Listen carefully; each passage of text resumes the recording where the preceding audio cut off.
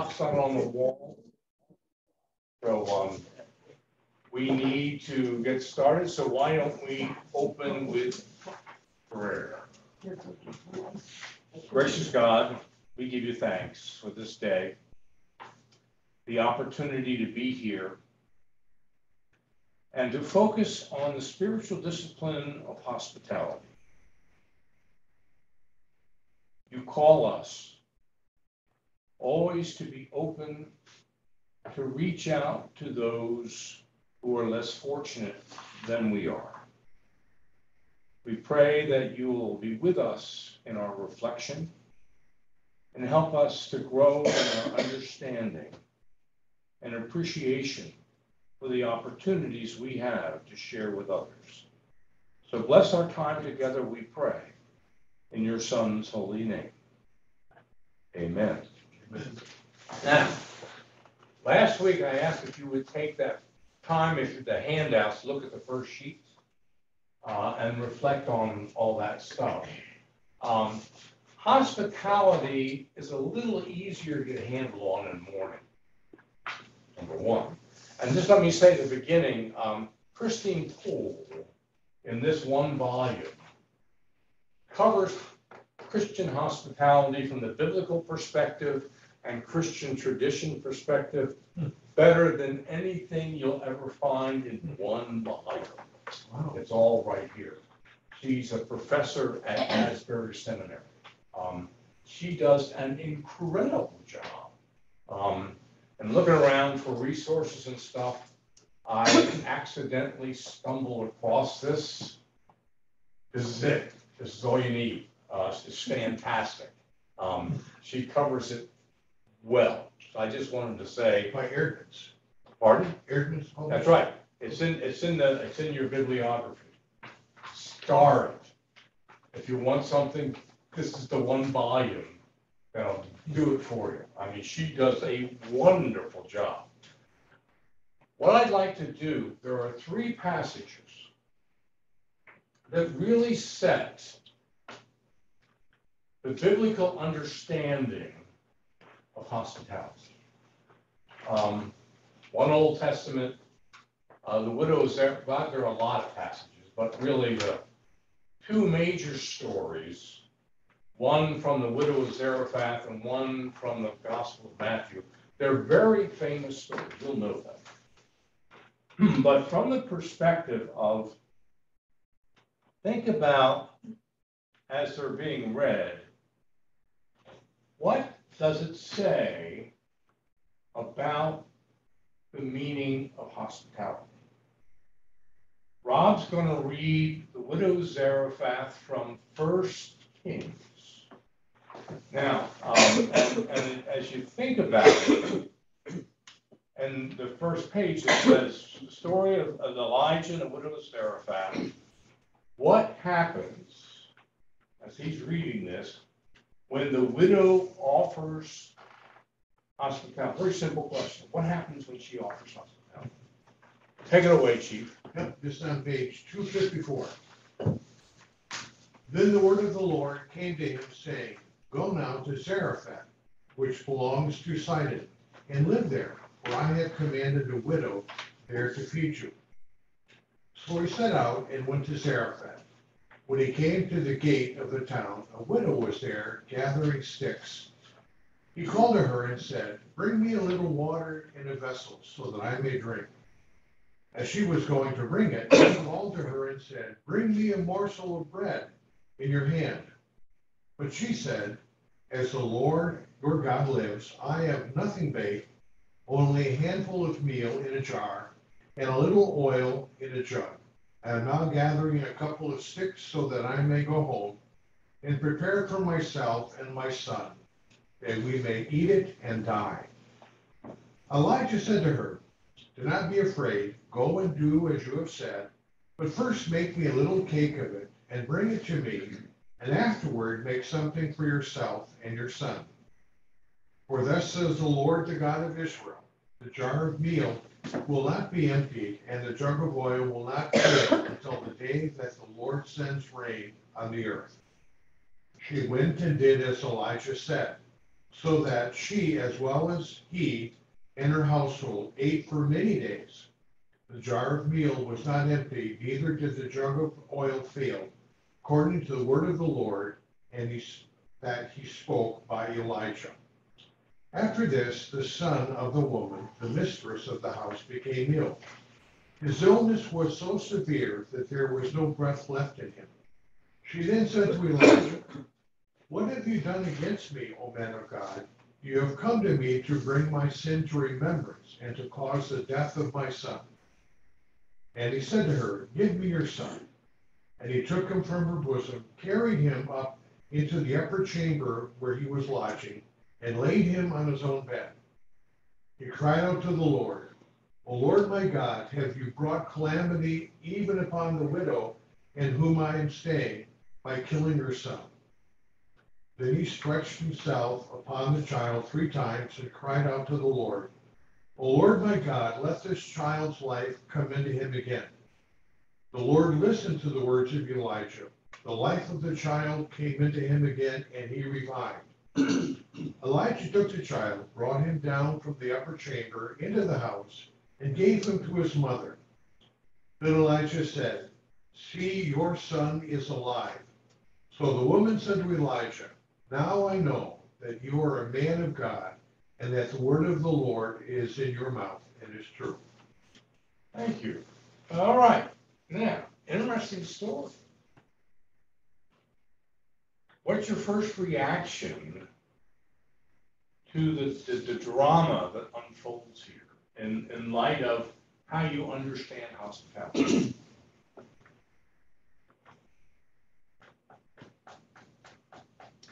Giving of nothing. You have very little. Say again? You have very little and willing to share it all. Yeah, I mean, and here comes this stranger. She doesn't know from Adam's house cat. He asks her something to eat, and she doesn't have anything. And she's got just what little she has for she and her son. And note, I'm going to make what I've got, and then we're going to do what? We're going to die. And here's this stranger saying, I know. Well, before you do that, why don't you make a little cake and give it to me? And you go, what? Are you crazy? Now note, as you look at that, what happens, first of all, she actually does what? She does it. She makes the cake and she gives it. She actually reaches out to the dude and gives him something.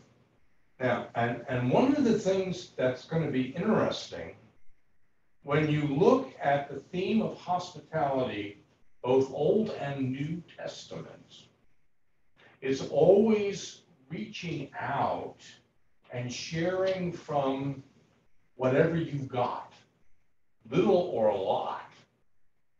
And what is the consequence of her actually risking what little she's got?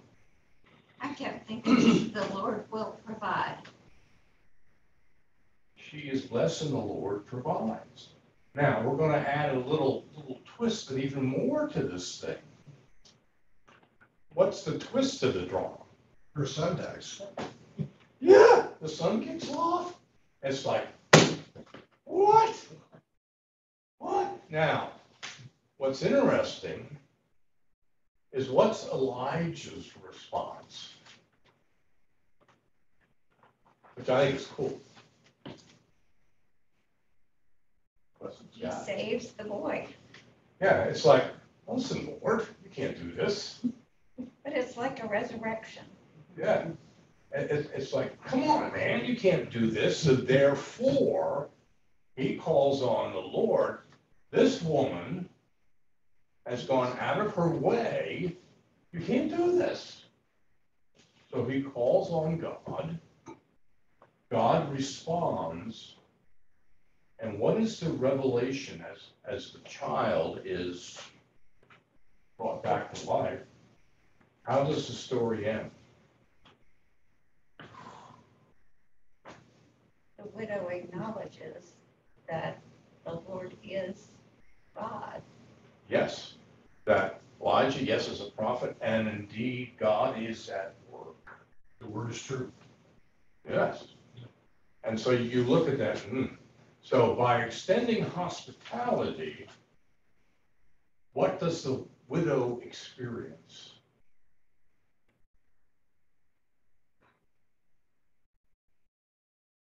She's blessed. Proof of the existence of God, She- miracles. Yeah, the presence of God. Now, the famous passage from Hebrews about sojourners and welcoming strangers. Who do you experience in that presence? And we quote it all the time in Hebrews. Angels. Angels. That you'll experience angels. That's sort of an example of that. You experience angels or God's presence in that process. So the whole idea of you extend yourself to strangers and sojourners. And you'll see that theme mentioned over and over again. As you were a sojourner or stranger in Egypt, and God provided for you there, you are never to forget that. And therefore to do what? Provide for strangers and sojourners. And whenever a stranger or sojourner eventually comes into Israel, they are to be cared for and respected. Always. Because you are never to forget that once you were a stranger. Therefore, you take care of them. Chuck, I have a question, something I've always wondered when I read this, and also like the Beatitudes. It seems to me that the ethics of the kingdom of God are impossible for human beings to fulfill without God's grace. And that's a radical thing, because many people in ancient times wrote about ethics, how to become a better person, have a better character. The Stoics were famous for that. How can you be an asset to the community? Well, you can choose every day to do good things. Now, that doesn't take in this idea, which I think is Judeo-Christian, about God's grace enables me to do that. But it seems to me that what Jesus requires in the Beatitudes and his teachings is impossible on a human level. Either if your eyes cause you to sin, pluck them out. I'm not going to pluck out my eyes. If your right hand causes you to sin, cut it off. No, I'm not going to do that. And for her, as a mother, she has obligations to her child. And as a mother, she could think, well, my first obligation is to my family and not this stranger.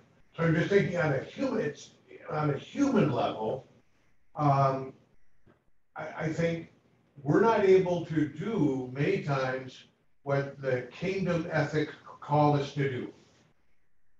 I know I can't unless I have God's grace. I just wondered what your take on that is. Well, I'll tell you what. Martin, why don't you answer that question by reading the next passage? I'll go to Tolstoy. He wrote a fairly famous story about this passage of Matthew. And it was written to sort of amplify what it was actually talking about. If you didn't really understand, then read that story and you'll figure it out, because a shoemaker did. But this is 31 through... Now, remember what Rob just asked, and keep that in context with the story that you're going to read. Okay. The print's small. I got the wrong glasses, but I think I can Could relate. Okay, it starts on 31 through 46, I believe was the assignment. When the Son of Man comes in his glory, and all the angels with him, Then he will sit on the throne of his glory. All nations will be gathered before him, and he will separate people one from another as a shepherd separates the sheep from the goats. And he'll put the sheep in his right hand and the goats in his left. Then the king will say to those at his right hand, "Come, you who are blessed by the Father, inherit the kingdom prepared for you from the foundation of the world. For I was hungry, and you gave me food. I was thirsty, and you gave me something to drink. I was a stranger, and you welcomed me. I was naked, and you gave me clothing. I was sick, and you took care of me. I was in prison, and you visited me." Then the righteous will answer him, "Lord, when was it that I saw you hungry and gave you food, or thirsty and gave you something to drink? And when was it that we saw you as a stranger and welcomed you naked and gave you clothing? And when was it that we saw you sick or in prison and visited you?" And the king will answer them, "Truly I tell you, just as you did it to one of the least of these brothers and sisters of mine, you did it to me." Then he will say to those at his left hand, "You are accursed, depart from me into the eternal fire prepared for the devil and his angels. For I was hungry, and you gave me no food. I was thirsty, and you gave me nothing to drink. I was a stranger, and you did not welcome me. Naked, and you did not give me clothing. Sick and in prison, and you did not visit me." Then they also will answer, "Lord, when was it that we saw you hungry or thirsty, or a stranger or naked or sick in prison, and did we not take care of you?" Then he will answer them, "Truly I tell you, just as you did not do it to one of the least of these, you did not do it to me." And these will go away into eternal punishment, but the righteous into eternal life. Okay. There you go. That, so, and that really sort of is a definition of what it's talking about in terms of the biblical notion of hospitality, caring for those who have special needs. Now, it's really sort of significant that you have to notice those around you who have need and then do something about it. That's the key. And it's usually people outside of our social circles, if you think about it. Because we do not usually, in a normal setting, associate with those who have needs or poor or are unlike us. So it's one of those kind of things where we have to really go out of our way to be with those who, frankly, we're probably uncomfortable around, when you think about it. But we are really charged with those are the folks that we have to show hospitality to. And, you know, I've never really reflected on this before, but on that first page in the Gospel of Luke, verses 12 to 14, says when you invite somebody to dinner, you invite those who can't invite you back, who can't reciprocate. Because what good is that? Essentially, you are to invite the banquet who are poor, crippled, lame, blind, and you'll be blessed.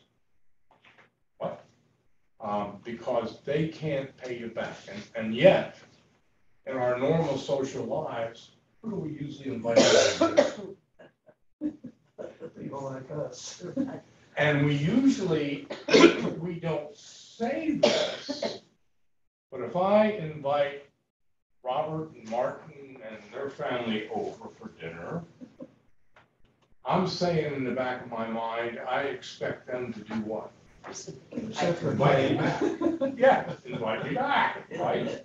They expect reciprocity. Unless they don't want Well, you're saying, no, no, no, no, no. You should invite those over who can't invite you back because they're not able. That's biblical hospitality. Really. And so you stop and think in terms of Rob's thing about, okay, humanly possible. Well, wait a minute. It's humanly possible, but it's humanly uncomfortable, is what it is. And you go, Now, we're going to go a little step further. It is interesting to look at what took place at Pentecost. We're going to get there in about 6 weeks, 2 months. What was the early community really like at Pentecost? I tread lightly here because I'm not so sure I'm ready for this either. But look what the Christian community emerged as at Pentecost. And it is not what we as American culture are all about. Robert, write a description of the early Christian community in Acts 2, 2:42 to 47. Acts 2, to Which, 2:42 to 47.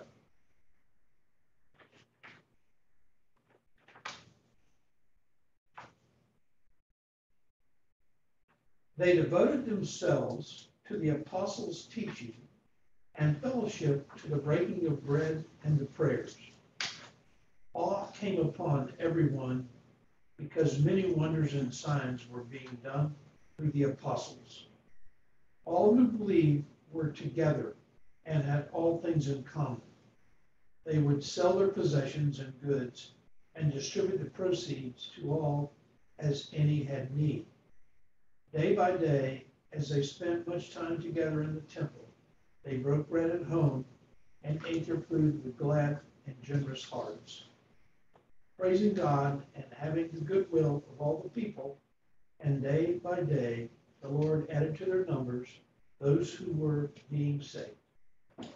Okay, what kind of a culture was established?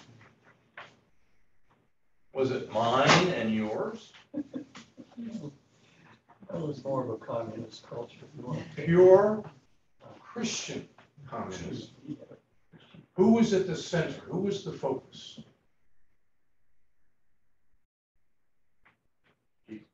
Jesus, the Spirit. And so in that case, everybody came together, the apostles' teaching, the Spirit was the center. And it wasn't what I had, it was what we all could come and contribute so that everybody's need would be met.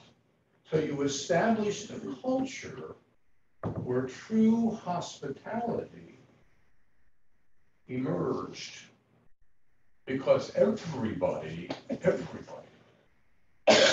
really was taken care of. You had an enormous quote unquote family.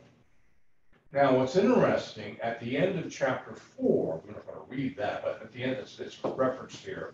End of chapter 4, you have the almost exact same culture repeated. Then Ananias and Sapphira tried to stuff under the bed, and they got axed because of it. But this whole idea of everybody together, it's a pure communistic community.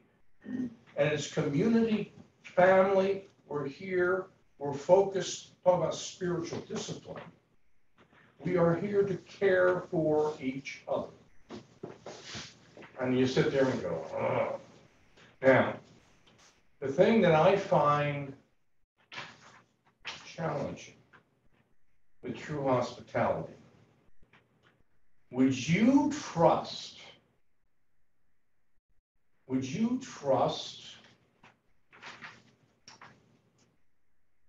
your need, what you really you desire to a church community? Be honest. There have been a lot of experiments. Yeah, I gotta tell you, politics in the church Yeah. is terrible. Absolutely terrible. Are there any survivors of the communal faiths that started out in the 1800s?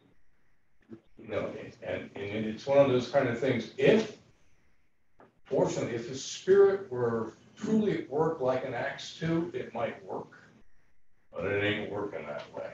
In Israel today, the communes, what are they called? Kibbutz. When they came from the diaspora back and didn't have anything, they had to do it. But there's still some that do act as in common, although I think maybe the bosses get a little more money than the other people or whatever. But there is some still sense of that. Yes, and you really have to, if you're going to be part of a kibbutz, you really have to make a commitment. Yeah. That is very, very different from anything that you could ever imagine. And it's one of these kind of things, I'm reading the book that really is rather interesting, Richard Horowitz. It's called In the Garden of the Righteous. And it's about those who have been honored by the Jewish community in Israel, of those who helped folks get out of Nazi Germany, who were non-Jews. And it's really interesting. They're different, very different kinds of people. Many of them went against their governments, and they risked their diplomatic and professional lives. And it's interesting, and the guy did incredible research, 10 chapters that are standalone, really. But when you read them, and they were declared by Israel righteous. The righteous ones. Yes, the righteous ones. And there are monuments to them as a result. And it's interesting, when they were asked about this, they did not consider it about hospitality. That's radical hospitality in providing safe journey for children and families, of the Jewish families, to get out of Germany. Interesting, they said we were doing the right thing. We were doing the ethical thing. But for every one of them, it costs them. So you look at that and you go, Yes, it's possible, but it comes with a cost. And it's interesting, you look at the 12th chapter of Romans, it starts off, present your bodies as living sacrifices, holy and acceptable to the Lord. Do not be conformed to the world, but let your mind be transformed in how you go about living. And then the rest of the chapter talks about really how one would live a life of hospitality. Excuse me, I can't help but put this in the context of what I saw last night, which was the play that's at Stageworks, when the righteous something. But it's about the sit-ins, racial tensions in Tampa, and when there were the sit-ins here and how they resolved that. And, I think back to all of the civil rights movement, where was the hospitality? I mean, give me a break. You talk about people that were in need, whatever. I mean, And it's a really interesting play. I recommend it to all of you because it's a fascinating story of what happened in Tampa, Florida. I was alive during this period of time, but somehow it just, I mean, I was young, granted, but I didn't even remember there had been sit-ins. Sure. But it's a real interesting story, and it has a very strong religious overlay to it because, of course, the reverend that ran the whole thing was, you know, he'd actually taught Martin Luther King, but he was, you know, he was of the nonviolent ilk, and there was the other side that wanted to be violent. But his whole thing was based on biblical teachings about hospitality, about inclusion, about, you know, whatever.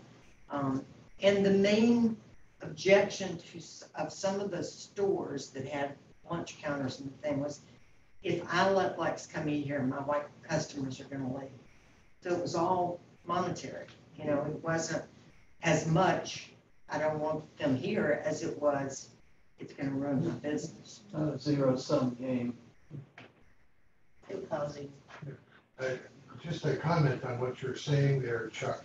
Seems to me that there's a tension there between being part of a community and individual responsibility. In the Bible, also, Paul says, if you don't work, you don't eat. And a lot of people look at that and say, well, that just shows that you've got to pull your weight. And so it seems to me that within the Judeo-Christian tradition, there's always been a separating of a more, quote, spiritual group that will share everything and have things in common. For the Jews, it's the kibbutz. You go to the settlements that are there all over, and you've got the most radical Jews that are attracted to that, and they obey all 613 commandments every day. But then we have our own parallel as Christians, because not everybody shares everything they have with strangers. But if you want to do that, you join a monastery. And so you become a monk, or you become a nun. And then you renounce all human possessions, and you work in common every day. The monks and nuns used to work, whether with a sewing machine or on the fields or whatever. But I see that as a parallel, because I don't think that the commands of the kingdom are possible for normal human beings without God's grace. Now, you can disagree with that, but that's why I would argue, even within the New Testament, there's that tension. Why did they appoint deacons? To prevent the corruption of people seeking things that they didn't really deserve. And so the deacons were assigned the job of screening things. And then you can go into that in depth. But it seems to me that we as Christians have our monasteries, which once the Protestants abolished them, I think really brought up problems for us as Protestants, because then you have the ethics that are laid out in the New Testament, which are very challenging, but are almost impossible in a daily human life. And you don't have, as a Protestant, the open option to say, I'm going to join a monastery, because I really want to not have possessions. I really want to give all of what I have to the poor, and I can't do that if I have a family and I have a job. Interesting. So just throwing that out, yeah. One of the references, Rob Dreher, the Benedict option, believe it or not, is talking about a Protestant way in which families are coming together in this day and age, looking for alternatives in a materialistic society about how to live together in community, which is, quote unquote, if you want to put it around it, sort of a monastic kind of way in which you live in community. Now, it's always, again, it's still going to be a tension, but it is looking for ways in which community can be lived, hospitality can be shared as an alternative to a radically materialistic Sure. culture in which we have. And it's sort of interesting, people are looking for different ways of how we live life. Yeah. And I think that's sort of interesting to see whether any of these things for communities work. In the 19th century, there were a lot of experimental communities that didn't work. They were utopian communities that went for a lot of different reasons. But these are sort of a different way in which people are just saying, enough with what we see in the world today. How can we do it differently? And that's sort of fascinating. And that's where the Richard Halverson, who was a former chaplain of the Senate, the statement he makes, which is a little oversimplification, but an interesting statement, where it says, in the beginning, the church was a fellowship of men and women centered on the living Christ. That's what you get with Acts 2. And then he goes, the church then moved to Greece, became a philosophy, to Rome, it became an institution, to Europe, became a culture, and then finally to America. Amir becomes an institution or an enterprise. A business. An enterprise. And you go, maybe, certainly, a little bit of an oversimplification, but very thought-provoking. What's your response to that statement? Well, Tolstoy's story that he wrote was pretty interesting because it started to address some of the things. The guy, the primary character, was a shoemaker. And I think he helped these people, but he didn't realize he was doing it. So in the end, he has the discussion with the spirit about, well, when did I do these things? And they took the stuff from Matthew, feed me. So it looks like, as it said back to him, he didn't realize he was doing it, but he gave food, he gave clothing, he made shoes. And so he did all these things. So it turned that story into something that sort of explains some of this stuff, because if you think you can just go out and do, hey, I'm going to do everything at once, you get these political systems that, whether they're Marxist or whatever, they end up not working well for one reason or another. I don't know why. But, Yeah, what's interesting is to sort of step back and look at PCPC. And we've got a couple folks from Witness and Service here. How would you describe what we all do here as a church in outreach and in sharing hospitality? You all from Witness and Service, help us understand what are things that we do.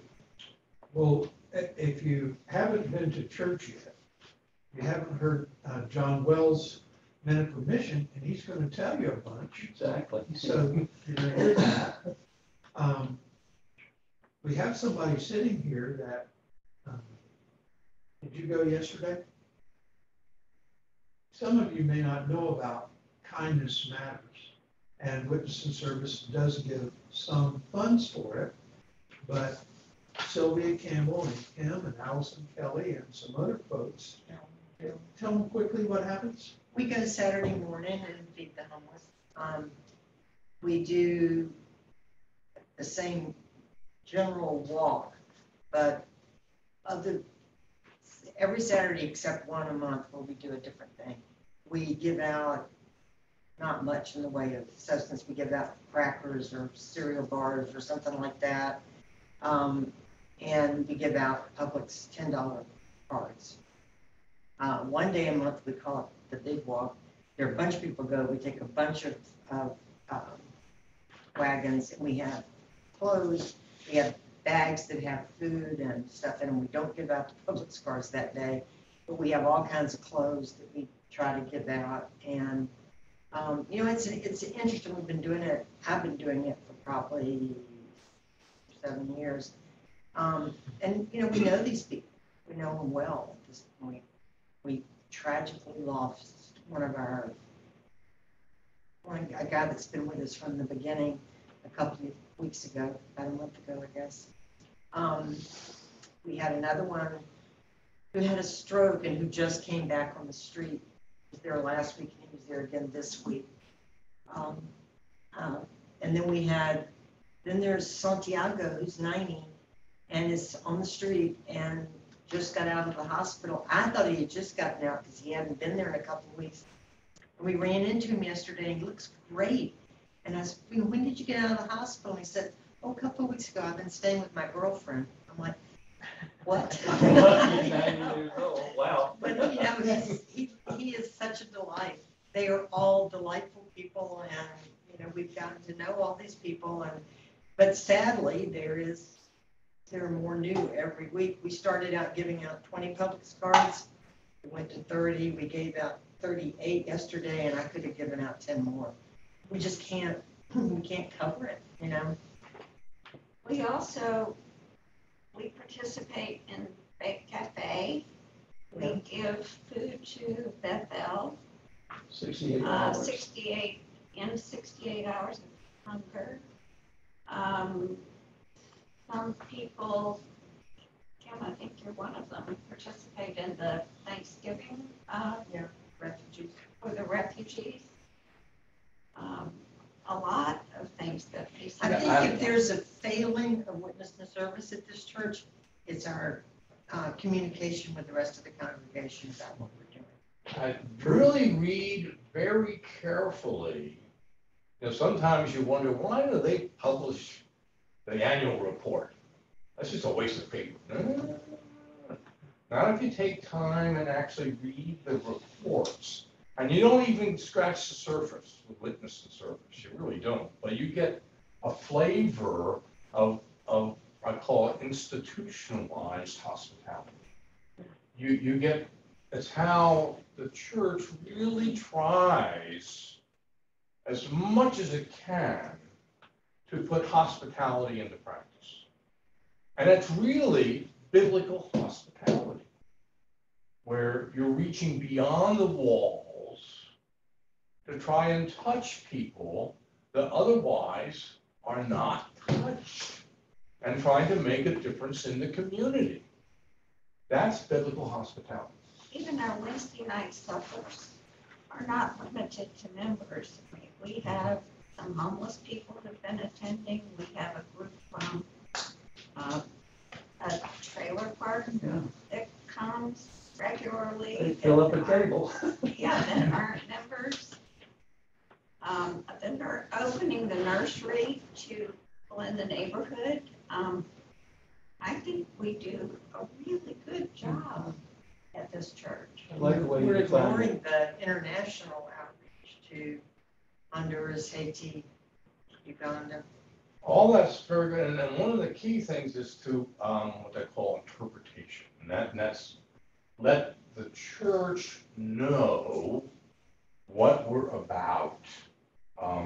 And you'd be surprised that the folks that just hang around and are members who really aren't aware of how the church seeks to make a difference in the lives of others. And I have this theory that churches who are consciously, actively trying to reach beyond their walls to make a difference in the lives of others are the churches that grow.